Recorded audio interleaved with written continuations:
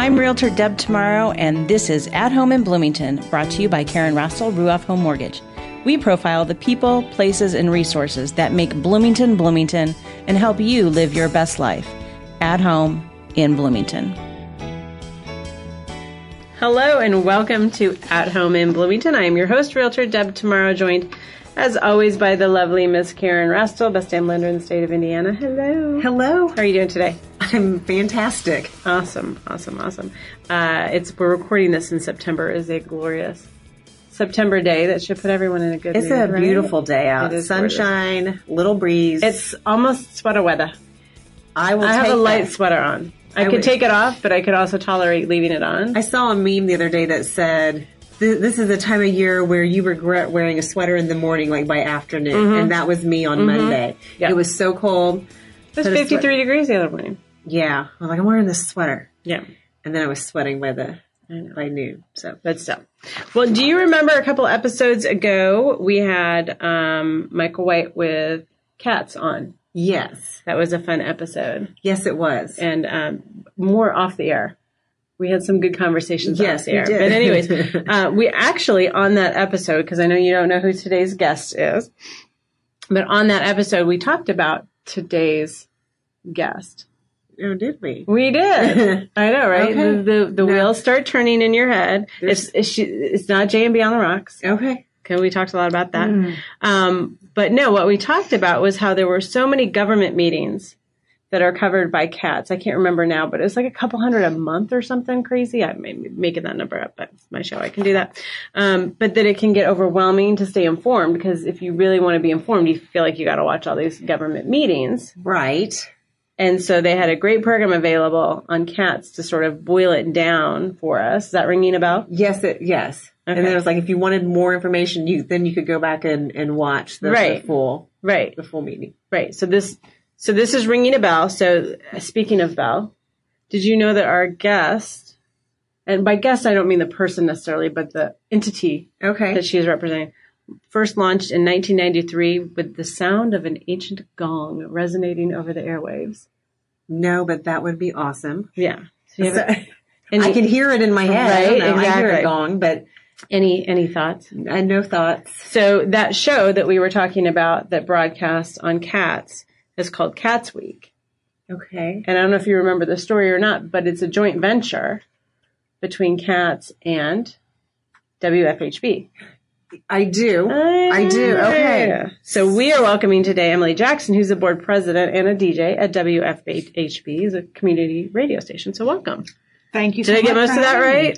That's absolutely right. It was said very sweetly about the gong. Yeah. That gong belonged to Herman Wells. I know. I love that. Herman is, Dr. Wells is coming back as, he's sort of a thread through some of our shows because he's done so many things for the community. And so he was really a proponent. So maybe you could talk to us a little bit about how WFHB got started.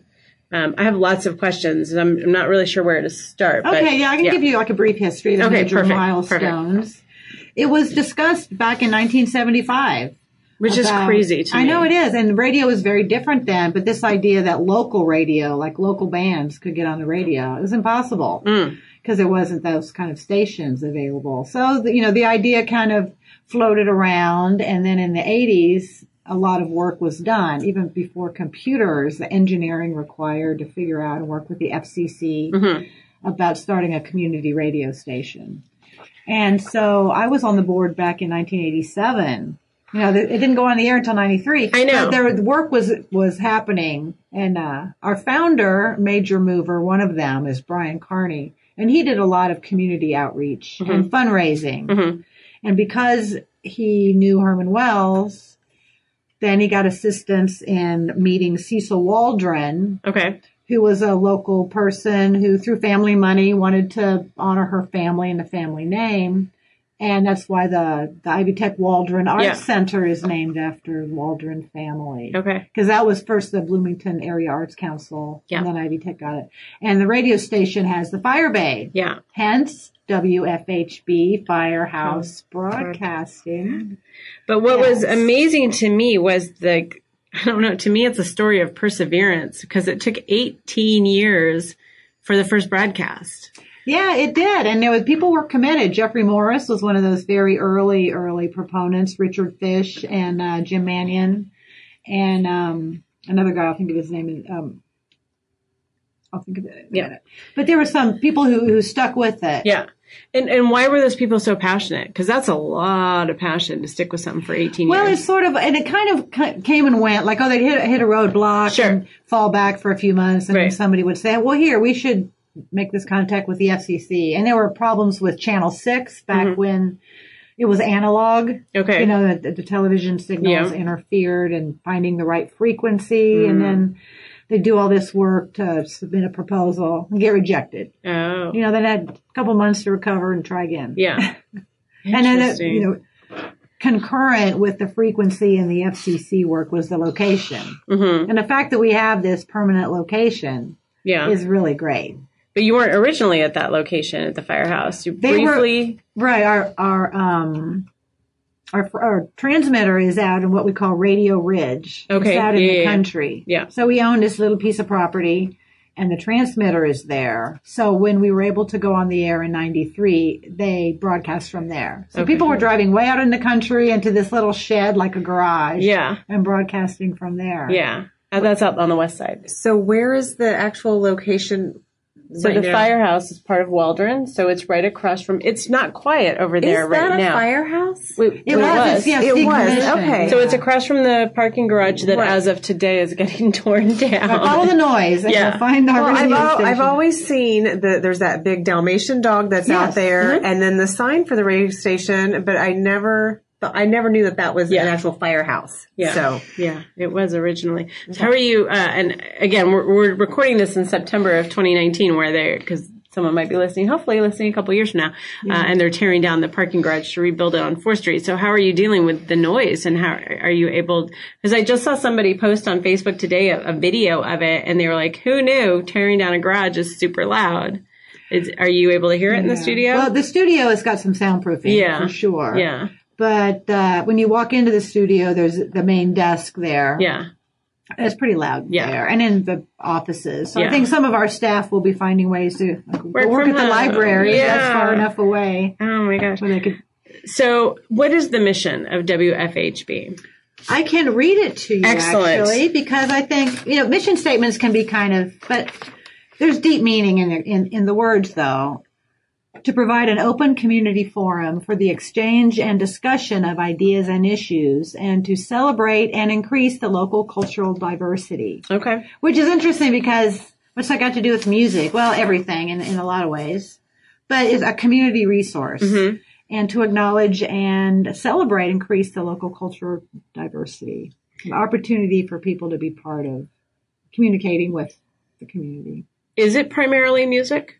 It is. We have a balance between music and the news and public affairs programming, where it's more music. Okay, so it's like 80-20? I don't know exactly. It might be a little bit more because we have music throughout the day. We air Democracy Now!, which is a national news program. Okay, and we have a lot of in-house produced programming, daily local news. Yeah. And then we have several shows that deal with a lot of different concerns and issues. And I want to go over some of the specific shows, I think, in our segment 2. Right on. Yeah, because I've got a list of shows that I have questions about, too. But I wanted to talk a little bit more about this idea of community radio and how are you different than WFIU, and are you different than some of the for-profit radio stations? Right. Basically, the FCC designated part for educational and community type radio stations. So it's not all commercial. Most radio is commercial radio. Yeah. So this more leaving this part of the band open for educational purposes under that big umbrella. And then under that, you get several kinds of stations, but basically you get your university-based or urban area-based NPR kind of stations. Yeah. Maybe it's jazz and classical focus, but a lot of news and a lot of the national programs that they carry. And then there's Christian radio stations fall under that. Oh, okay. Of being not nonprofit and educationally based, with air quotes, as WFHB is. And then there's this other animal. There's others like us that's a community station. Means it's for and by the community. And a lot of stations like ours have a very small staff and a lot of volunteers. So all the DJs are volunteers, all the news readers, all the people that you hear on the air for the most part, because we have a general manager, a music director, news director, and a couple of part-time positions. And that's it? No.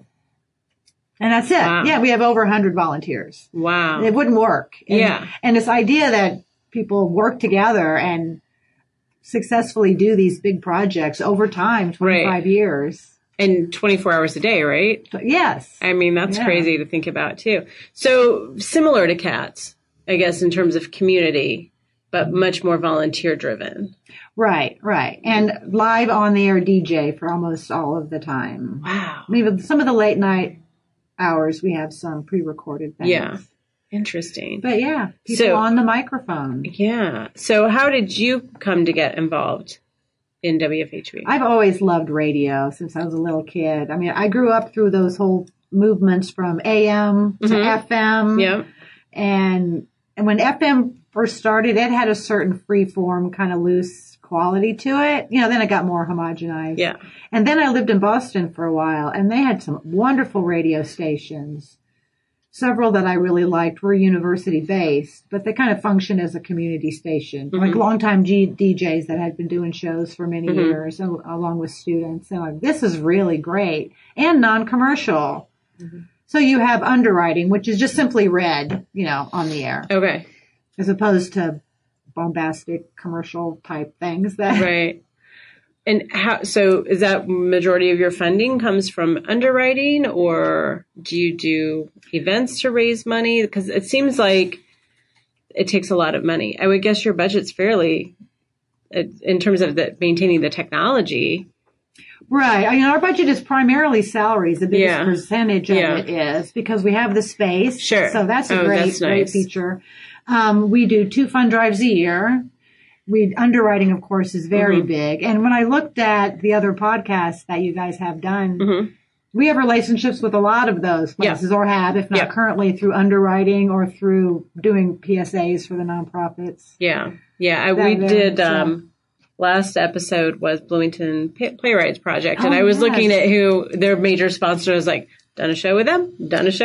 So, it is a small community, but really supportive. And I think that, the threads that stood out to me, really not knowing anything about WFHB's story, was one, just the perseverance to keep it, get it up and running and then keep it going for so long.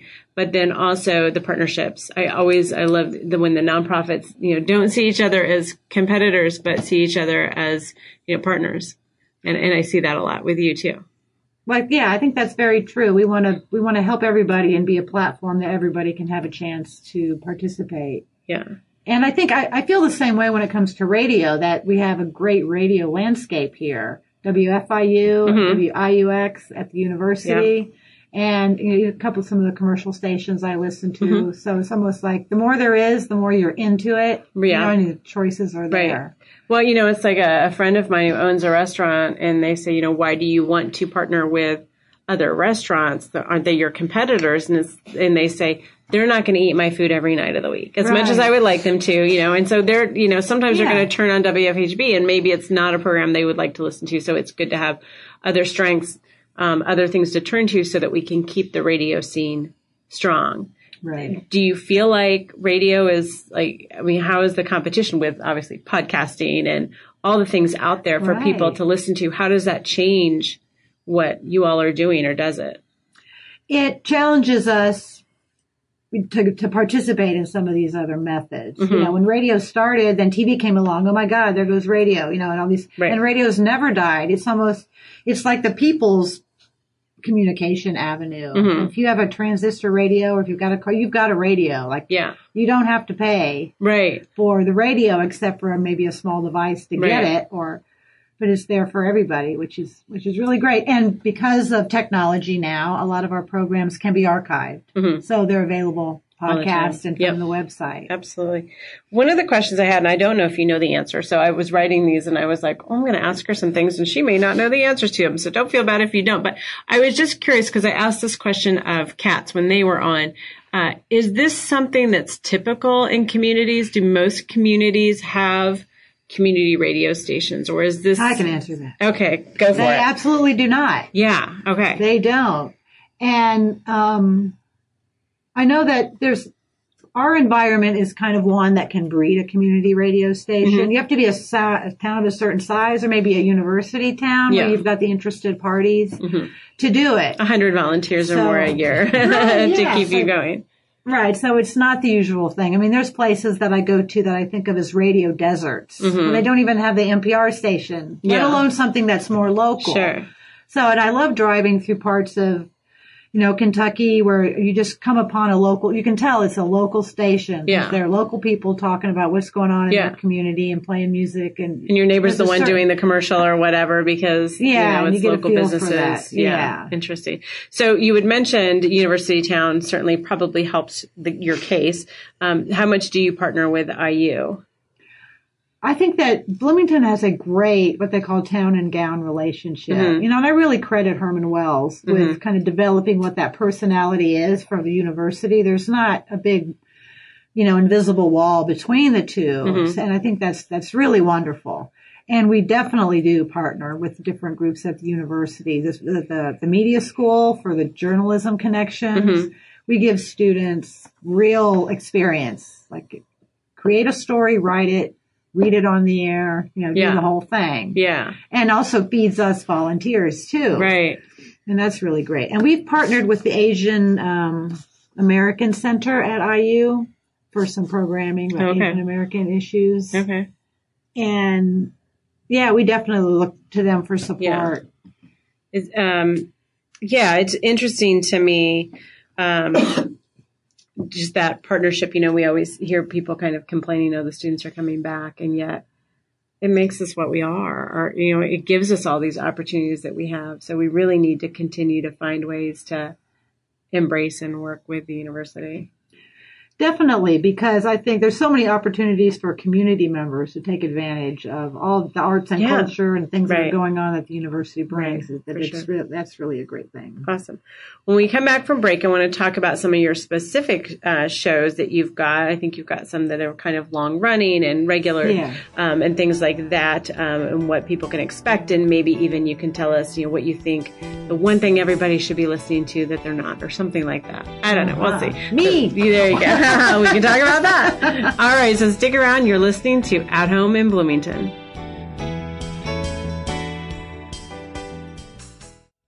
Hi, this is Karen Rastel with Ruoff Home Mortgage. Did you know there are low or no down payment options available? If you're interested in buying a home but not sure about your options, contact me today at 812-606-7653. Together, we'll make your dreams of home ownership come true. Ruoff Home Mortgage is an Indiana corporation licensed by the Indiana Department of Financial Institutions. This is not an offer for extension of credit or a commitment to lend.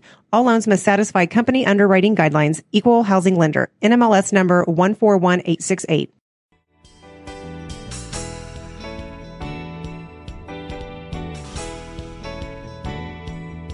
This is your Real Estate Realist, practical advice on buying and selling real estate based on my experience closing over 800 home sales. Got turned down for credit? Don't give up. As we like to say, every day you take a step in the right direction is a day closer to the reality of home ownership. Standing still just won't get you there. It's important to understand why you were turned down for a mortgage. So here are 3 questions you need to know the answers to before you walk away from the lender's office.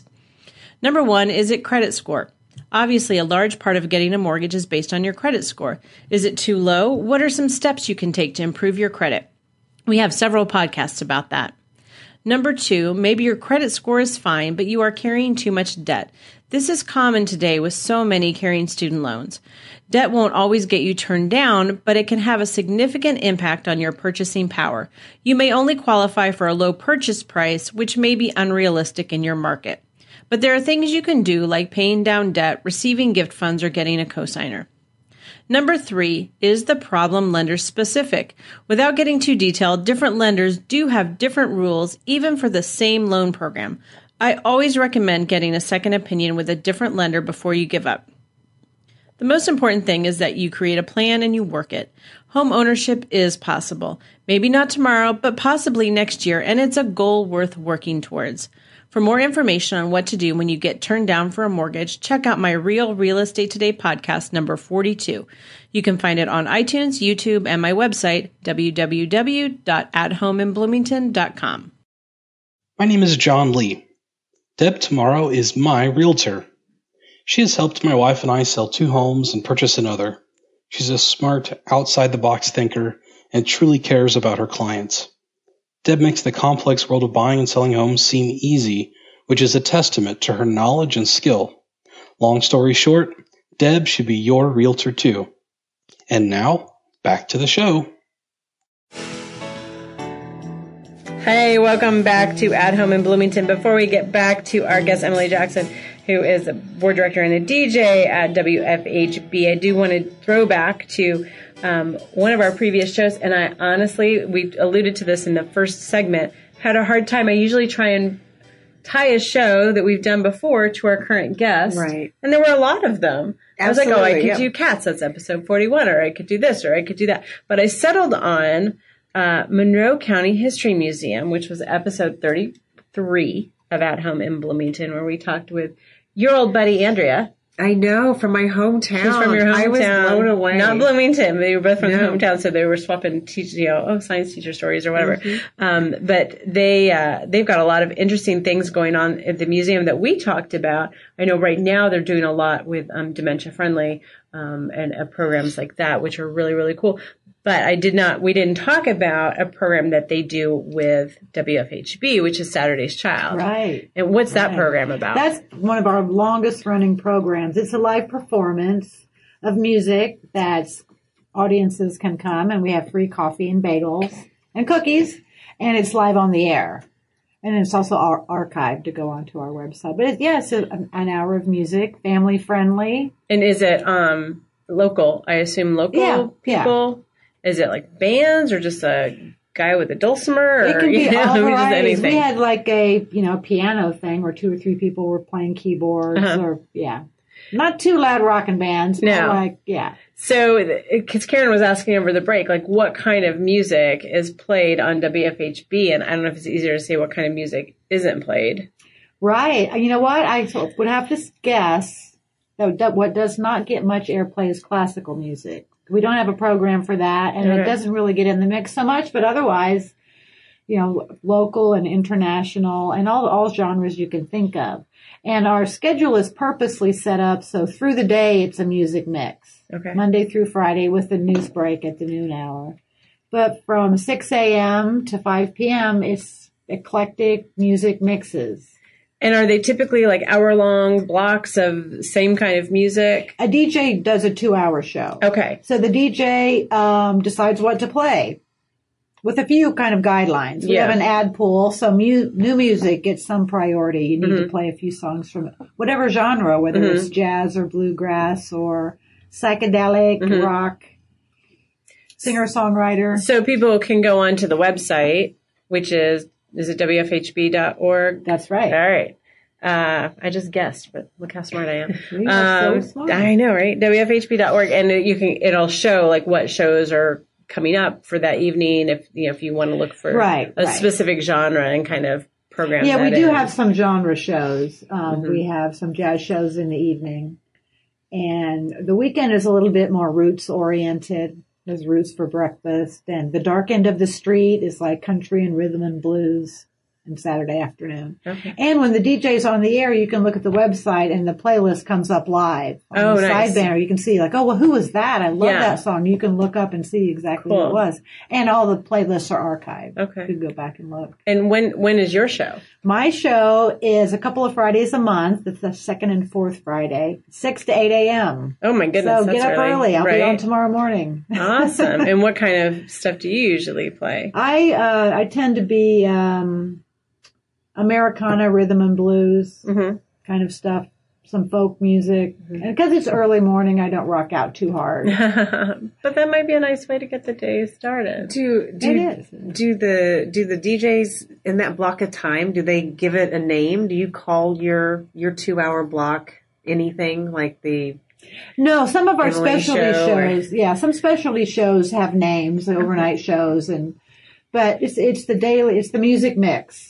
And we always identify who we are. I'm DJ EJ. Ah, there you go. Yeah. And I think you get to know certain personalities. Like within those daytime mixes, one DJ might lean more towards jazz, or some might have a more interest in international music, and still going to be a mix. Yeah. So you might hear a bluegrass song, and then an Emmylou Harris song, and then a rock band. Yeah. And so, do most DJs do just a couple shows a month? Most do one a week. That's one way of doing it, is one a week. I'm sort of every other week. Okay. So since we're talking about volunteers, let's talk about, you said that you use over 100 volunteers to keep this running. So what are the volunteer opportunities that like normal people like Karen and I could potentially participate in, and how can people find out about those opportunities? All right. I'll give the email. It's volunteer@wfhb.org. That's why you can connect to our volunteer coordinator. And we have a volunteer orientation the first Wednesday of every month at 6:30. Okay. At the station. Okay. And so you get a tour and an overview of how it all works. And then if you want to continue for on-air training, there's a avenue for that. Okay. One thing that's great is our desk jockey position. We like to have somebody answering the phone at the front desk. And so we like to have that filled from 9 to 5 every day. Yeah. And it's not always completely filled, but we have some dedicated desk jockeys. So that's that's a great way to get started. You get to know a lot of stuff. And if you're interested in the news department, you'd go that direction and get some training and sort of shadow and go along with until you learn more. We've done some great training for people that want to know how to edit music or work the recording board when we have a live band play. You can learn all kinds. There's what we call low barrier. You don't have to know anything when you come in, and we'll teach you everything. Well, and that's why it's certainly something we probably should have done before we just started podcasting, as we time and time again prove our technology prowess. But are there requirements for someone to be a DJ? Well, to go through the training, and then for there to be a slot open, we kind of have a full schedule. I bet, yeah. So that we try to be able to encourage people by letting them buddy up with another DJ or be available for fill-in. Substitute, yeah. Interesting. Because I think that would be, for some people, a way to kind of make a dream come true, if they've always sort of dreamt about doing it and it isn't something that they can, start over again in life and try to be a radio DJ. And it's probably not the most lucrative job either, but it's a really cool one and a fun one. How do you research what you're going to put? How do you find new songs, or what music? How do you put your playlist together? Well, as with, I think, all radio stations, you get a lot of stuff in the mail. Oh, okay. And so our music director has connections with different labels and different distributors. So we get lots of CDs, and they get sorted through and put into what's called our ad pool. And CDs are in there for like a month, probably. And so this is all great new music. And then all of those CDs the links are sent out to all the DJs so that you can do a little research if you want to. And all the CDs are reviewed. I think that's what makes the system work. So you grab a CD and Emmylou Harris has a new album, and somebody has written a description of what's going on here. And then they'll say recommended tracks. Okay. 4, 7, and 9. And that's one of the volunteers has listened to that? Okay. Yeah. And so then you know that those are the ones, and also to list, like, if the label is pushing to sing a certain one. And it'll say FCC violation, because some CDs have bad words in them. So FCC, you cannot play those tracks on the air. And then, so you listen to those, and then just because of your base of knowledge and having done this for a long time and being a music lover, you'll have other ones you're like, oh, I want to play that one. Yeah, and it's really fun. For me, my style is to kind of mix it while I'm doing it. Okay. Like I'll do some previews and have a pile that I've previewed, and then I'll play them. I'll be like, oh yeah, this would follow that really nicely. Interesting. Yeah, so live mixing. Very fascinating to me how you do it, because it's a little on the fly, which seems like it's can be. exciting. Some people like that. I like it. Yeah. It is exciting. And some people really do a lot of homework. Yeah. In terms of, writing out exactly the songs they're going to play for 2 hours. So do the majority of the music that is mailed in or sent into the station, is it from labels, or can, like if Deb, we know she secretly sings at home and was in show choir. If she wanted to put together something. Absolutely. and send it in. That will never happen. Right. People can walk in the door with their CD and say, can this awesome. Yeah, get considered. And then we have a section of coming to town. So, So we choose from those to put on the air too. So we support all the venues that are have music in town and stuff that's going on at IU too. We'll get in there. And I have to mention the Lotus Festival here. Yeah, because we're coming up on that this weekend, right? And so starting today, the DJs are playing exclusively Lotus bands. Oh, wow. So it's a great preview opportunity. Yeah. So I'll be playing all Lotus music tomorrow morning. The music director is sort of in charge of keeping those themes going and making sure everybody's sort of on track and within the freedom that the DJs have. Which is interesting because I think that is another thing that makes you different from obviously the commercial. Is I don't think the DJs have much freedom in terms of what they play. And a lot of times nothing is live on the air. Yeah. They'll record it for something that's going to go on the air 10 minutes later. Right. They just don't do it that way. Right. So you're saying WFHB being live, having a lot of live DJs and live shows. So you'll hear that interesting little, wait a minute, what happened? Yeah, I know that. Please. They'll fix it or, When we were doing our old podcast several years ago, I would have an engineer in my ear and we were going live and he would say, you're live right now. And I'm like, yeah, talk amongst yourselves because I was thrown off by something. I was like, I got to find my place, and it's like, oh, it's live. What are you going to do? But I like it. I like, it gets rid of that, I don't know, the fallacy of perfection that's not the way life is. But you know what Karen and I say? Anything worth doing is worth doing badly. The thing is, the perfect is the enemy of the good. There you go. Right. That too. That too. Oh, I had one more thing I wanted to mention when you're talking about volunteers is that we have really strong relationships with Ivy Tech and IU and some high schools for interns. Oh, fun. Which has been great. High school interns too. I'm so glad that we have that connection. And some work study through Ivy Tech. Okay. Those are really, really helpful. And through IU, there's a program that we have what's called a Cox Scholar. Okay. And that person, starting their sophomore year, they are connected to a nonprofit for the rest of their college career. Oh, nice. So the same person for 3 years. Oh, wow. It's really great. Yeah.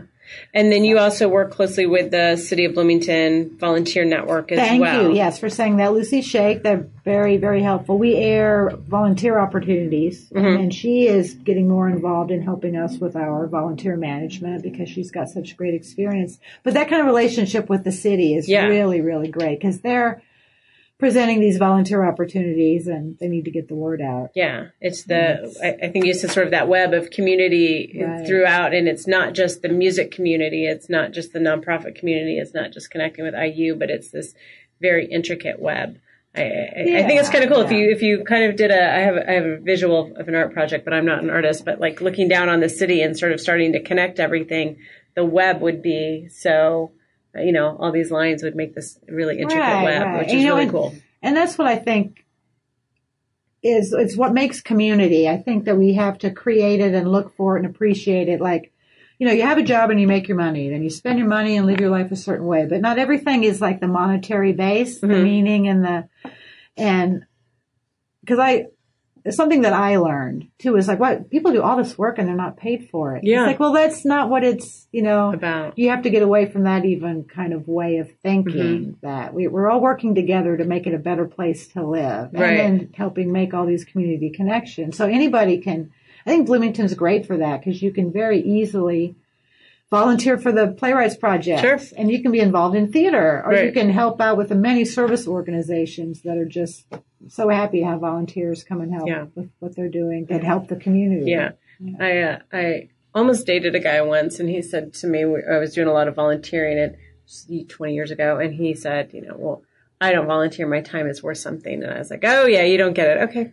Gotta go. I know, yeah. But I think once you get it, you really see, like, this makes all of our lives better. I mean, I get a lot of very positive energy from being involved in the radio station. Yeah, I would imagine there are things that I do, like this podcast, and I may go in and start sort of feeling like I'm out of energy that day. And I would imagine you're probably like that, 6 o'clock in the morning, you're kind of like, but by the end, it's probably like, by the end of your show, you've got energy and you're feeling positive, and it just, because you're putting something out positive out. You're sending positive vibes out in the community. Yeah. That's kind of cool. Let's talk about a couple of the other shows. We talked about Saturday's Child, which was a show I wanted to touch on, and I wanted to touch on the Firehouse Follies because I think is that sort of a pillar of some of the programming. That is a great program, and the next one is December 1st. Is it once a quarter? Yes, once a quarter. Yeah, radio theater with both local and often out of town musicians as part of it. So they do this radio theater play. They have little skits within there and then musical performances. And we do it at the Waldron Auditorium. Okay. So it's a nice big crowd there to watch it live. Is it usually in the evenings? It's Saturday evening? Like 4 to 6. Okay. On a Sunday. Oh, okay. Yeah. And of course, sound effects are a big part of that too. Like the old radio days. Exactly. Like an old time. Footsteps. Right, exactly. Yeah. And he's got a big door so we can shut the door and get the sound of it. And so each one stands alone, like it's not a running theme, but there's a story but there's also music involved. Yes. And sometimes the songs are kind of going along with the plots, or it's just we have performers that come from out of town that play. And we have the Firehouse Rounders is the band that comes and performs, and the Gospel Girls. They started out as just WFHB singers. Yeah. And then they continue on beyond just playing for the Follies. And then those shows are also, past episodes are available. Right. I think on the website now. So you can listen and see what it's all about and then make a date to go see it live. Right. And some on Cast. I don't know if they were all archived on Cast, but there are some available that you can watch as well. Fun. But it's great because, you can stay at home and listen on the radio. You can come down and watch it, which people say is really exciting, more exciting. Yeah. Come down and see it. And what are other shows that you want to tell people about? I have this big list. I know. And I had to just pick out a few, but I want to give a few shout outs though, definitely. Please. I mentioned the show called Hereabouts, which is connected with the Asian American Midwest Radio Group. Okay. Hijab Diaries is with the Islamic Center of Bloomington. We've partnered with them for a half an hour show. Is that about issues or is that it's kind of whatever music it's kind or of whatever? Issue? Yeah, a little bit of music, cultural information, and perspectives. Sure, which would be great for people to listen to. Yeah, yeah. Brown County Hour is another. That's really great. Our connection to Brown County is very strong, and we have a big group over there. And that is also news and information and updates about what's happening with logging in the area. Okay. They bring that up, and then they have some music pieces too. Is that a weekly show? That's once a month. Okay. And it's very Brown County personality, Nashville sort of down home storytelling in there. Yeah. That's really we partnered with the county for the Bicentennial Journal. Okay. Which were bicentennial spots in the history of Bloomington.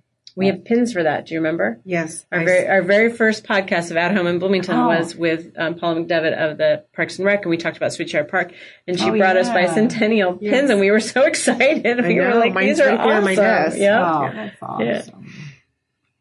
And we have a number of programs, what we call the public affairs programs. Bring It On, African American Affairs, Blooming Out, Gender Issues.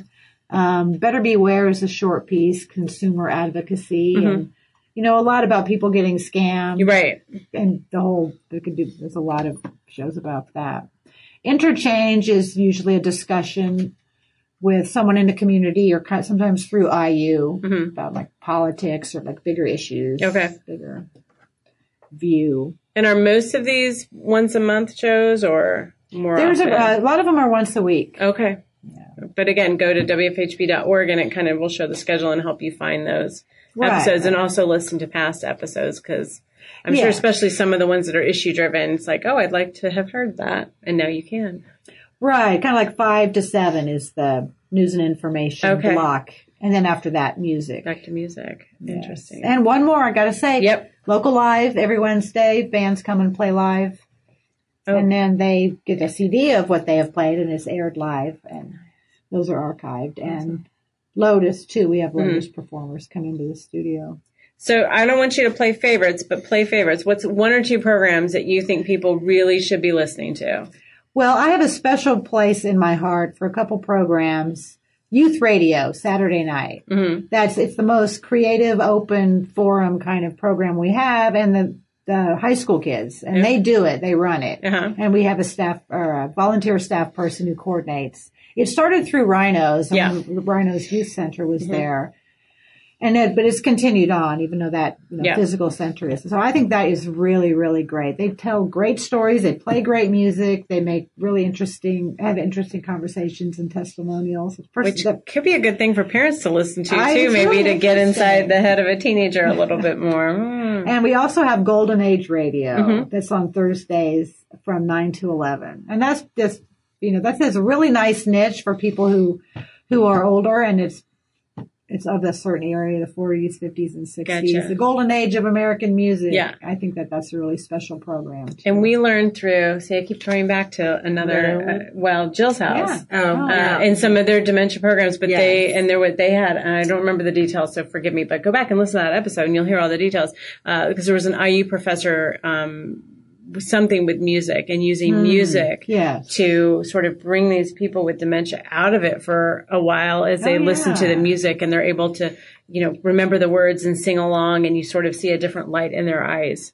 So that's really, really cool. And I know the History Center is doing some things with similar. So all connected. Right. I listened to part of that. I was sampling some of your podcasts about the suitcases. Yep.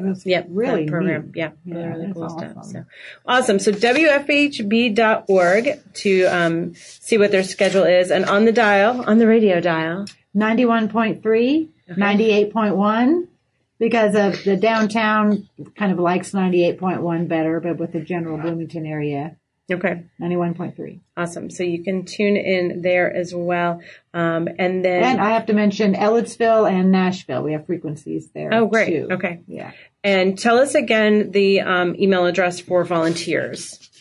Thank you so much. Volunteer@WFHB.org. The first Wednesday of the month at 6:30 for just show up. Just show up, or you can contact volunteer coordinator ahead of time. Awesome. And get involved. It's a really cool resource. I know there are people out there that have, underground radio dreams that they want to fulfill, and this might be a great way to get involved and do that. Thank you so much for joining us today. I appreciate it. I know that I learned a lot. I think Karen probably would agree that we probably didn't know as much as we should about WFHB, and now we do. Absolutely. That's great. Thank you so much. All right. Thank you for listening. We'll be back. You are at home in Bloomington. Got a show idea? I'd love to hear it. And be sure to contact me for all your real estate needs and questions, too. You can email me at deb@realrealestatetoday.com and follow me on Facebook at Deb Tomorrow Realtor. To contact Karen Rastel for all your mortgage needs, call 812-606-7653 or log on to ruoff.com and go to the Bloomington Center. Thanks to all the Bloomington people who make production of At Home in Bloomington possible. Special thanks to superstar producer Rachel DiGregorio, digital guru Cynthia Hogan at Monster Digital Marketing for website design and hosting, and video genius Wes Lasher in the production house for engineering the show.